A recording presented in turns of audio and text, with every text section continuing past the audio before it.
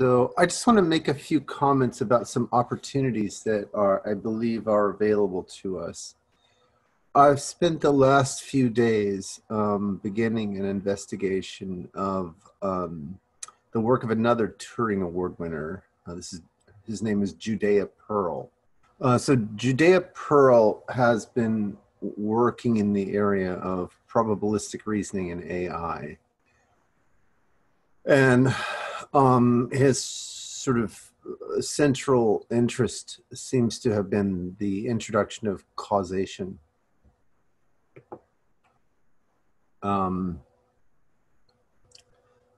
So in particular, he's been interested in admitting causal reasoning into the domain of inference, which is normally associated with statistics. So, the history of statistics has been one, and it's really quite diabolical, one in which there was, significant scientific pressure to not admit causal information, which is rather, well, in the case of the smoking debate, as an example, it was very sad. There was an unwillingness on the part of the scientific community for decades to admit that the statistical data was overwhelmingly showed that there was a causal correlation between smoking and lung cancer. And that's in large measure because there was so much sort of scientific dogma. If there's an oxymoron, if there's another oxymoron or more oxymoronic phrase than scientific dogma, I've never heard it. But anyway, there was the scientific culture was very, very influenced by Galton and Fisher, who were moving towards notions of statistical correlation as opposed to causation. And you can only get so far with that. And so, but in the 80s and 90s, people began to look at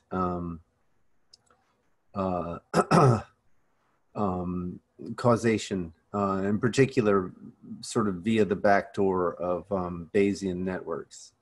People began to include more and more causal information. Now, of course, there were rogue scientists. Sewell Wright is a really good example of a scientist who suggested that if you introduced causal diagrams or graphs reflecting causal information,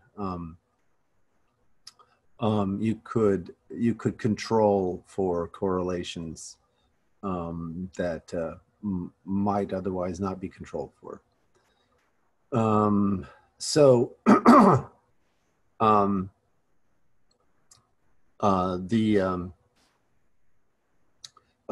Judea Pearl's work is largely about that, and he introduces a kind of calculus called the do calculus, which allows for reasoning about interventions. So you move from Bayesian perspective, so the conditional probability, to an interventionist perspective. So the probability of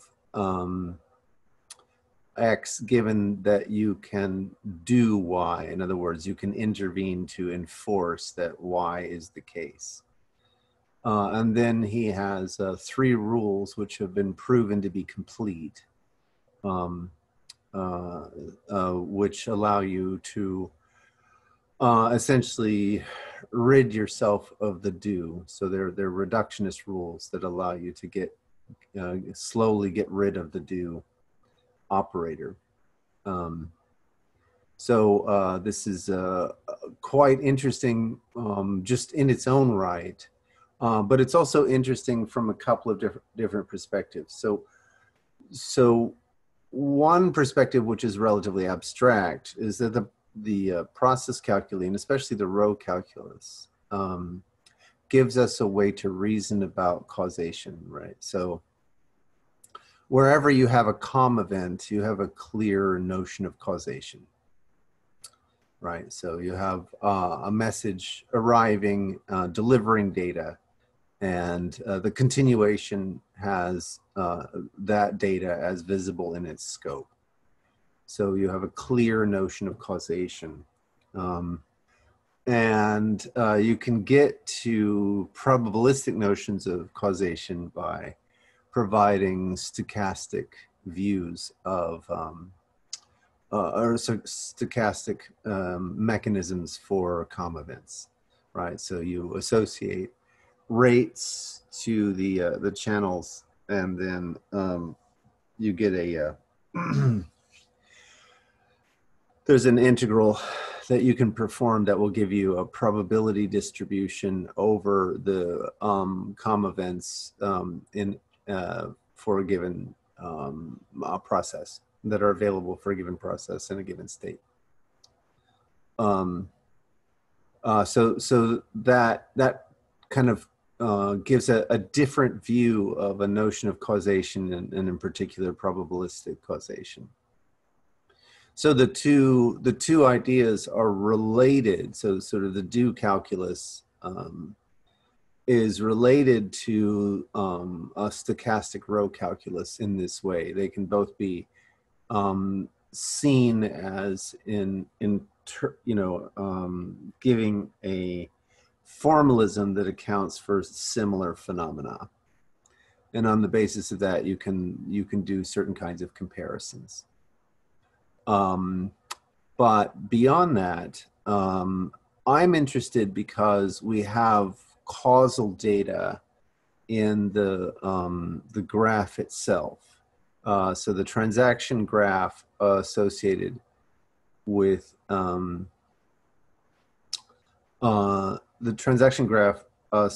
with the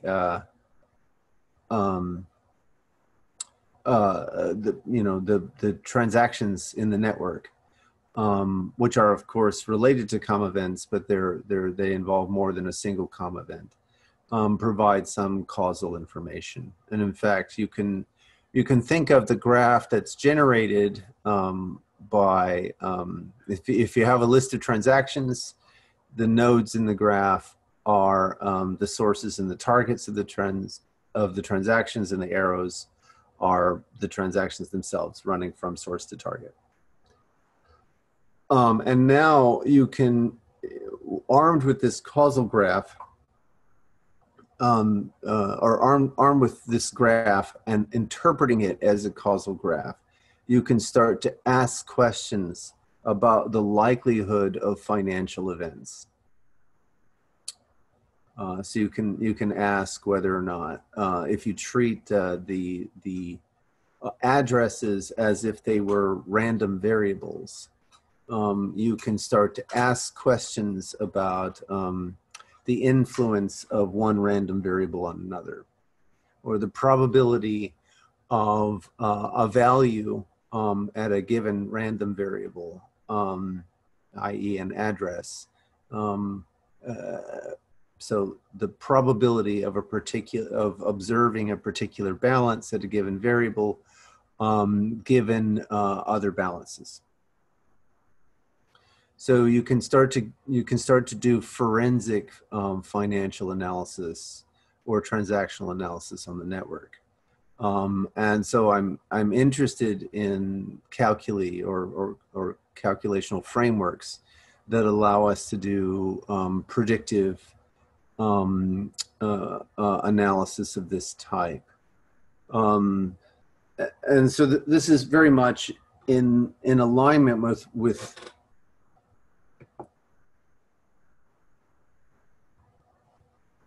this is very much in alignment with what I've been pointing out before with Web 2.0.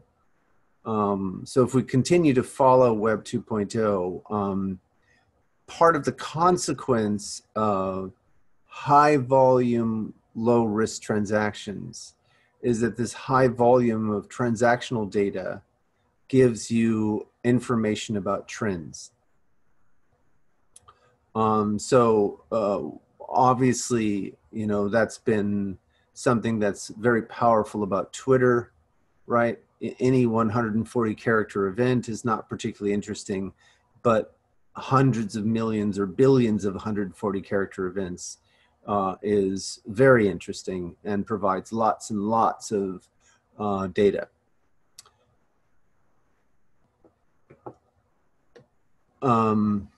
So with the blockchain, we have more information than the kind of information you find on Twitter.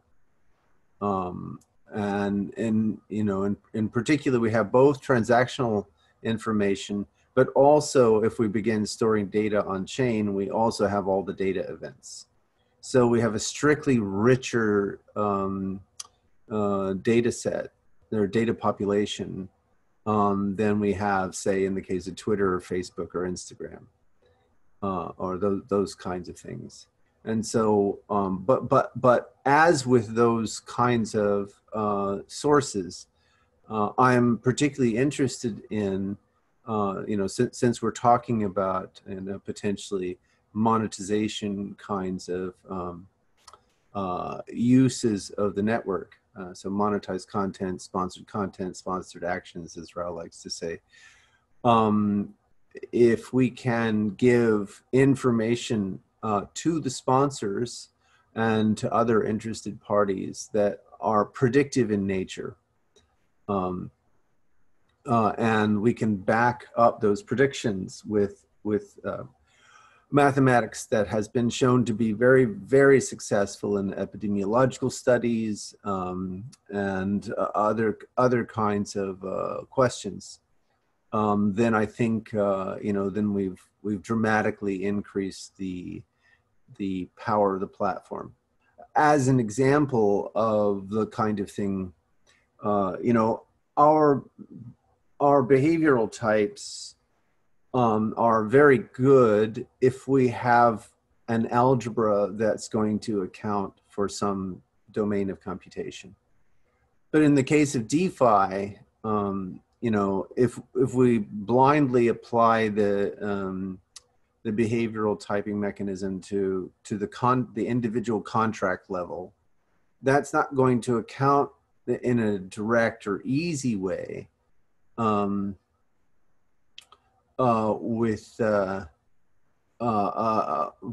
the kinds of macro trends that you might see in a DeFi-based marketplace, right? So it will tell you whether the interaction of some collection of contracts is safe, but it's not going to tell you what financial trends, what macro financial trends might be, or at least not directly. There might be some way to do those calculations, but it's not obvious how to do them in a, you know, directly from the types.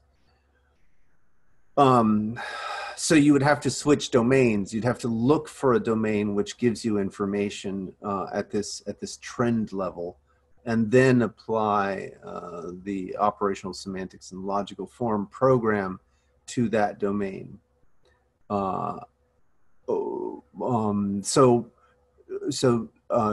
Pearl's do calculus looks like the kind of thing where you could start to ask questions about trends.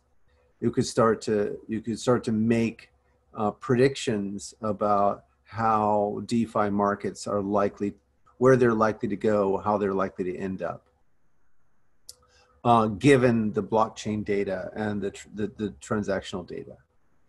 So this is the kind of thing that I've been thinking a lot about, is finding the right set of mathematical tools to go after these kinds of questions, you know, so we can make a reasoned argument why this kind of monetization platform is more powerful than you find with, say, Google or YouTube or what have you. and at the same time be able to lend some safety or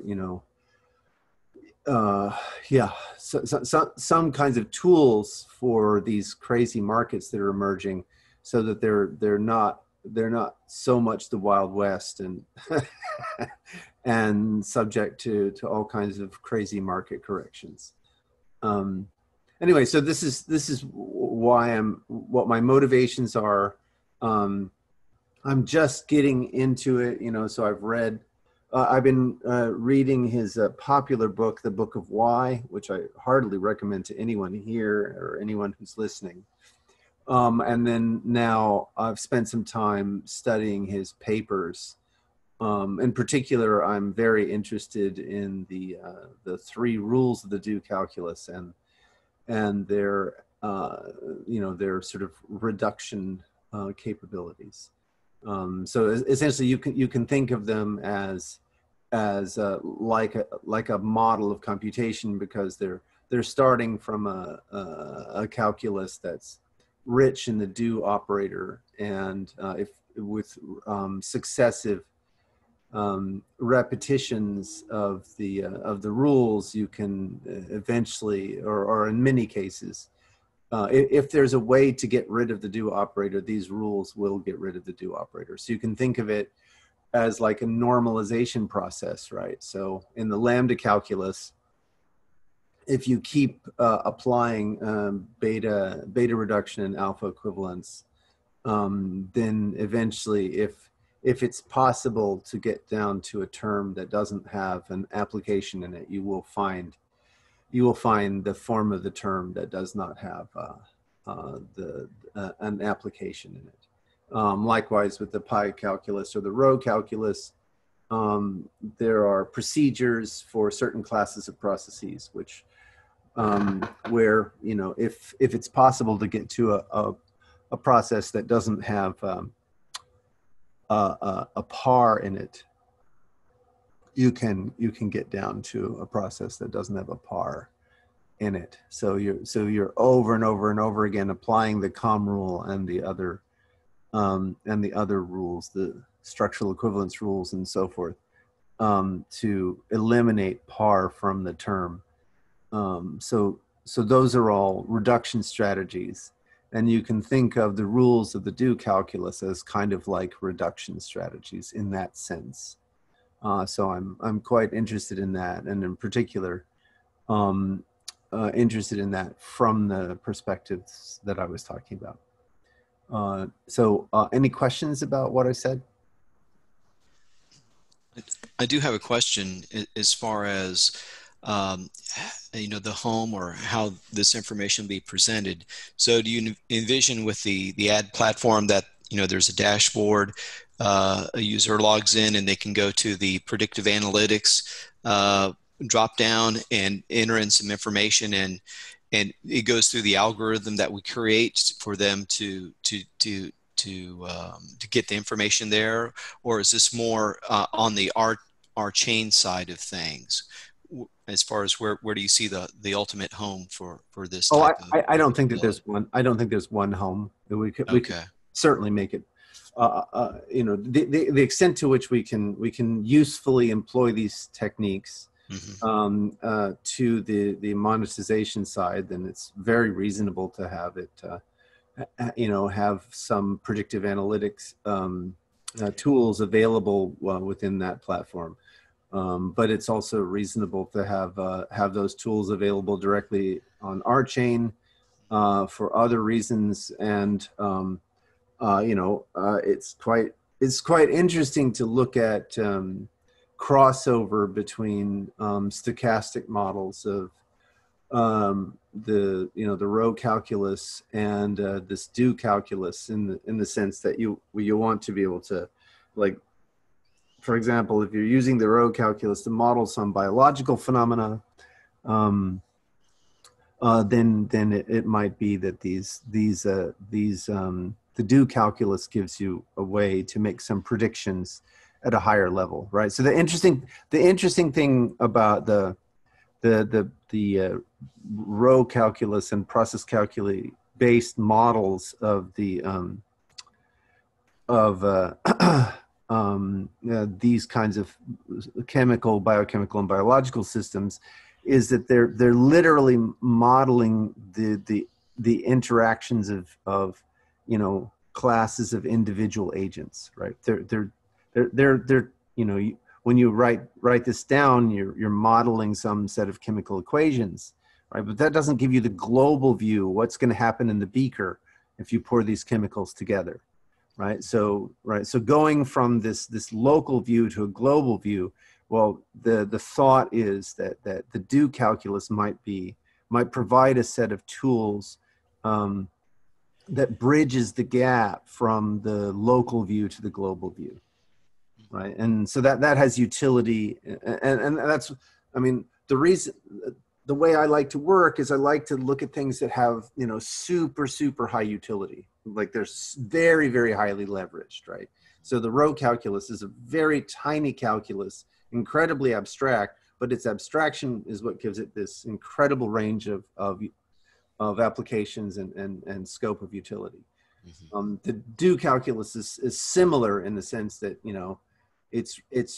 it's very, very abstract. It's highly abstract, and it gives you this leverage. And so I'm interested in this highly leveraged perspective, which allows you to have very, very broad scope of application.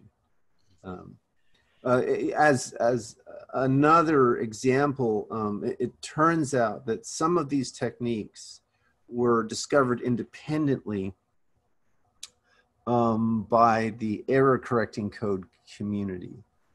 So there are these things called turbo codes, which turn out to be a trick related to so instead of sending a single coded message, you send two coded messages, one in which you've sort of garbled the message, but you've still applied the code, and then another where you've sent the ungarbled message, and it turns out that this gives you dramatic compression and very, very good error rates, highly advantageous error rates. In fact, the turbo codes, as far as I know, are the best ones. So this, I believe that I can turn these ideas into ideas about additional techniques for liveness in our network, because there's this direct connection between the error correcting codes and our synchrony constraints. So we should be able to leverage, again, there's a lot of research to be done. I'm still digesting all this material, but I have a fairly strong suspicion that I can turn this information into improvements in our synchrony constraint mechanisms. So that's what I'm saying about incredibly broad scope of utility. That's the place where I like to work, right? Sure. Yeah, that's great. Mathematical laziness. I just wanted to ask. Yes. Is this can be used for consensus or improving consensus? It seems like we can have something more into direction that we cannot probably conceive all the possible attacks on the consensus. So if we can create some kind of mechanism that we can have this kind of heuristics to say we can express our desires to not go into some states, but we cannot express all of the possible attacks or So can this be used in this way that we are describing our intention, and we can write some code that can adapt in this situation that we didn't perceive, in front?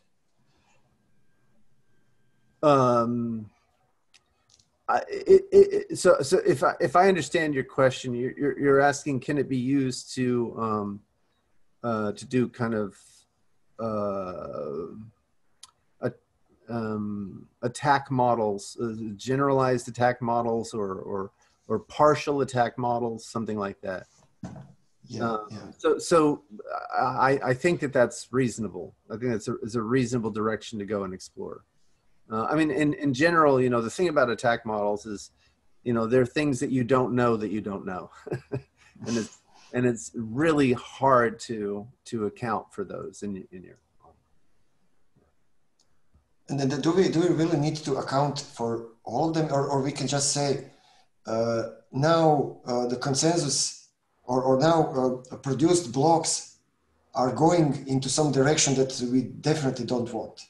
So maybe there is not some specific attack already, but we know that going into some direction is like dangerous, and we don't want to go there. Yeah, sure. Yeah, you could do, yeah, you could do even predictive. You could do predictive modeling on the, you know, so you could do forecasting on branching, and saying, well, that branch is going to be dangerous, so, you know, don't put stake behind it. Yeah, something like that. Yeah, that's reasonable. I have one other question related to rates and connection to reductions. So if in case of weak by simulation, can we also apply this? Because then maybe we are replacing our program with some other program which doesn't have exactly the same reductions. So, I mean, you're not doing semantics preservation if you replace it with, you know, programs that don't have the same reductions, unless of course you're talking about weak by simulation. Yes, so, yes. So okay, yeah. In the case of weak by simulation, so there are going to be reductions that are not visible or not counted in some way, right? And in that case, yes, it's perfectly reasonable to talk about, you know, substituting one weakly bisimilar, a program that is weakly. If Q is weakly bisimilar to P, but Q has some preferred reduction characteristics, such as fewer comma events or you know, comma events that cost less, for example, then that's a perfectly reasonable thing to do, right? It's the kind of refactoring you'd like to do. Yeah. And then we have how we can then have some kind of relation between different rates for probability between these programs. Well, again, it depends on what you're asking the rates to model for you. So it's very clear in the case of biological processes what you're asking the rates to model for you, because you have empirical data, right? You can say the rate of reaction between, you know, sodium and chlorine, right? That's something you can measure empirically. So in other cases that, you know what you find some kind of justification for what you're asking the rates to model. I see. Right. So I mean, in the case of RChain, you know, the rates model certain financial incentives. I see. Thanks. I have two unrelated questions. The first is, have you coined a term for this predictive analytics modeling, or we just refer to it as predictive analytics modeling for now? No, I don't have a particular term. Okay. And the term or the word stochastic, you use that quite frequently. I looked it up, so it has to do with variables. Is that how we think of you know, this stochastic modeling, is introducing of variables into the? No. Stochasticity has to do with randomness. Randomness. Okay. Right. So there are you're looking at probability distributions.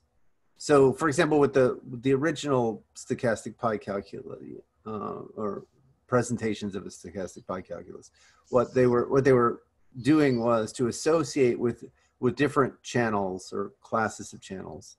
So you know, let's say you have instead of saying new x, you say new x from a given type or a given sample of channels, and every channel coming out of that new is going to have a particular rate associated with it.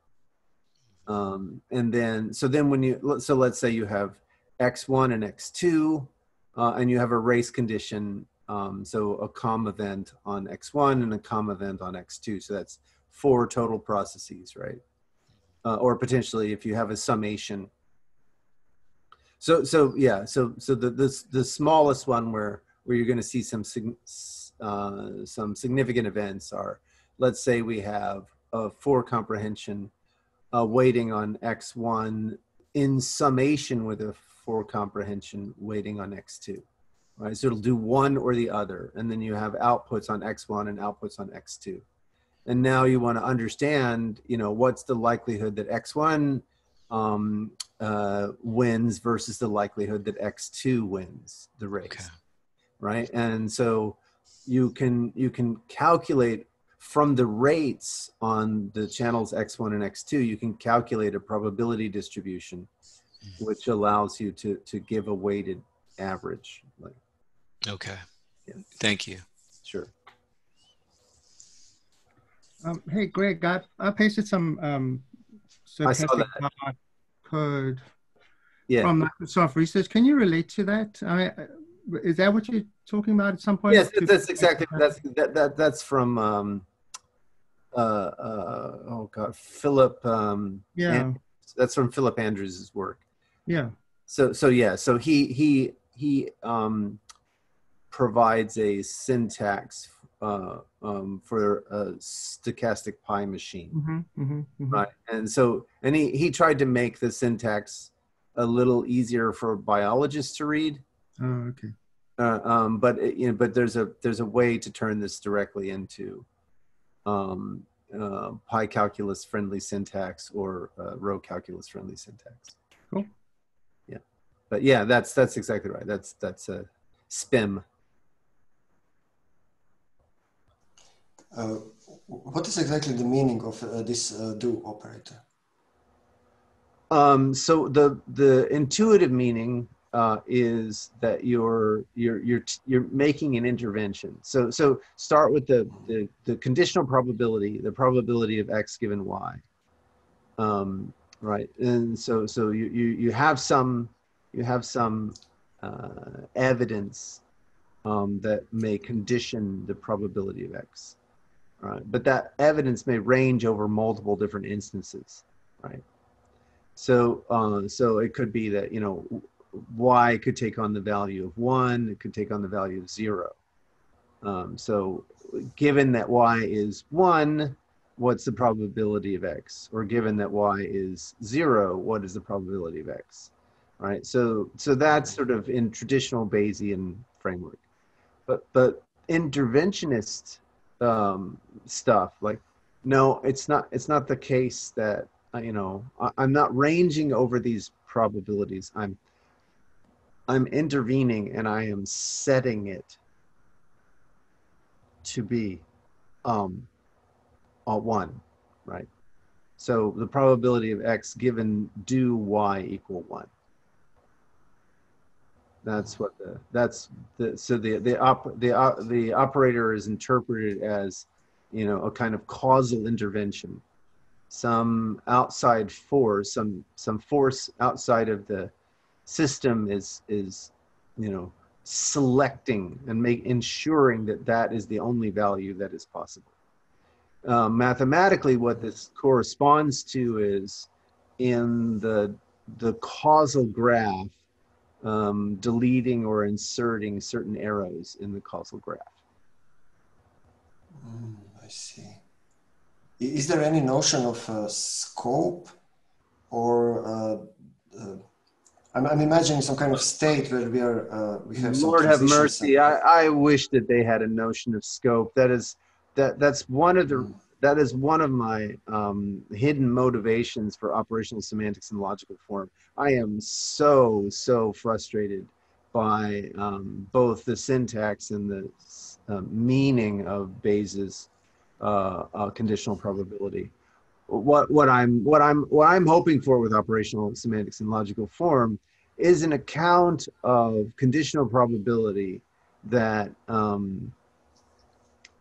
where you see the X given Y as an implication, right? That's what it should be. It should be some kind of arrow, right? It should, and so if we have a notion of collection that is a distribution, right? So it's a generalization of multi-sets, right? So you could think of a multi-set as, you know, a set together with a map for the number of occurrences. So it's very easy to go from there to a set together with a distribution, right? So if we have a notion of a collection, a collection, the collection part of the logic is a distribution, then you can now talk about your normal notion of implication, right? But it's an implication that comes from this distribution. And so we should be able to give a, you know, some kind of account of conditional probability that way. And if not, I'd like to know where it goes wrong. But the issue is that conditional probability is still very, very fuzzy, pun intended. So yeah, I would love for there to be a notion of scope, right? I mean, in the case of ordinary implication, we know exactly how implication is related to scope, at least with respect to intuitionistic logic, right? An arrow from A to B, right? A implies B is exactly correlated to a lambda term that takes in x's of type A and produces, you know, values of type B, right? So the notion of scope is crystal clear. In the case of conditional probability, the notion of scope is not clear at all. And so this is one of the reasons I would love to give a clear account of conditional probabilities. I mean, another approach that is also, you know, art is long, life is short, right? But I mean, you can think about quantum mechanics as really a theory of probability that allows for negative probabilities. So you divorce it. You take the math of quantum mechanics and you divorce it from any physical interpretation, except for the Born rule, which is giving you an interpretation about the likelihood of certain events, right? And so at that point, quantum mechanics now is a theory of probability, and that theory of probability is neither frequentist nor Bayesian, and that's provable. So you can think of that as a third notion of probability theory, and so maybe that's a different way to get at an account of conditional probabilities. But I haven't had I just don't have enough time to pursue all of the different, you know, threads that have to be nailed down. You know? But you know, that view of quantum mechanics is I mean, I came to it independently in 2006. I you know, I was looking at it from that perspective, and it was very obvious to me that it was a third account of probability. But Scott Aronson and many other researchers also share that point of view, and you know, and they're highly respected. So this is not just, you know, some random guy, you know, making claims. There's a fairly significant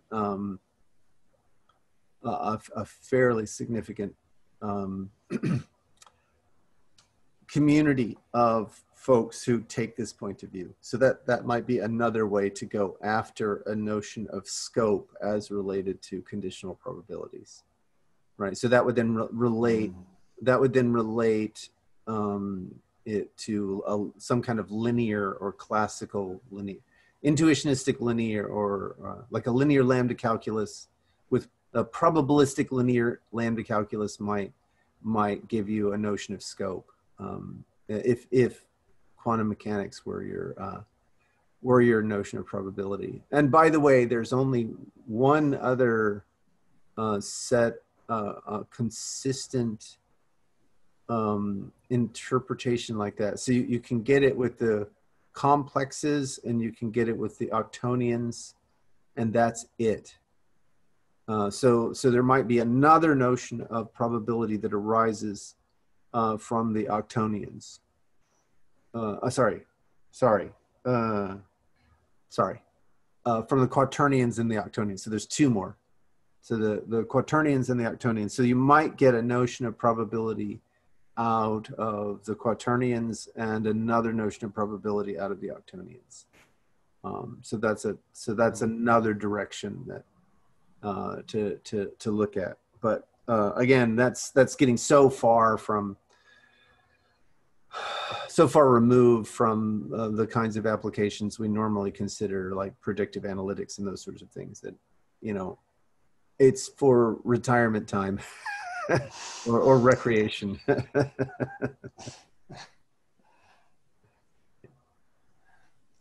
Thanks for the answer. Yes. Yeah, sorry for the long-winded answer. Oh, no. Thanks. All right, folks, that's all I've got for today. I heartily recommend Judea Pearl's work. It's very lucid. It's been well vetted. He got a Turing Award for it. So it's, you know, this is not fly by night kind of stuff. It's really quite powerful, and